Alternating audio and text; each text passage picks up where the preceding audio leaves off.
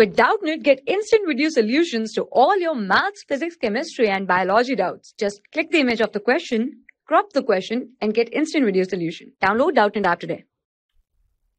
Hi students, in this question it is asked that in the adjoining figure we have to identify the pairs of corresponding angles, right? The pairs of alternate interior angle, the pair of interior angles on the same side of the transversal, and the vertically opposite angles, right? So if you can observe, A is parallel to B, right? A is parallel to B and C is the transversal, right? C is the transversal here, right? C is the transversal here. So corresponding pairs are angle 1 and angle 5, right, on the same side. So angle 1 and angle 5, these are corresponding angles. Angle 2 and angle 6, right, angle 2 and angle 6 are corresponding angles, this and this. And angle 3 and angle 7, angle 3 and angle 7 are the corresponding angles, this and this. And angle 4 and angle 8 are the corresponding angles, right, angle 4 and angle 8. So this is the first part.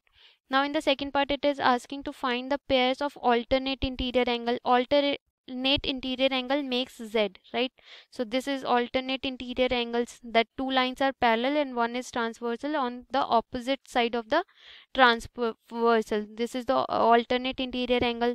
So if you can observe, so alternate interior angles are, the pair of alternate interior angles are angle 2 and angle 8, right? And second pair is angle 3 and angle 5, right? 2 and 8, if you can observe, 2 and 8, right? This is making Z, and angle 3 and angle 5, right? Angle 3 and angle 5. Now third part is the pair of interior angles on the same side of the transversal. So on the same side of the transversal is angle 2 and angle 5, right? Angle 2 are angle 2 and angle 5.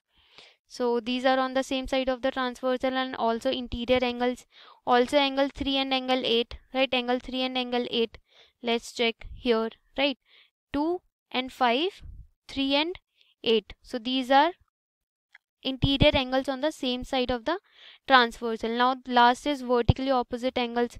So vertically opposite angles are, the pair of vertically opposite angle are angle 1 and angle 3, right? Angle 1 and angle 3.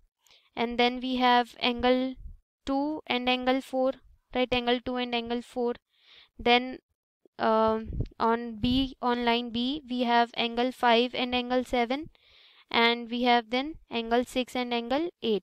So these are vertically opposite angles. For class 6 to 12, IIT JEE and NEET level. Trusted by more than 5 crore students. Download Doubtnut app today.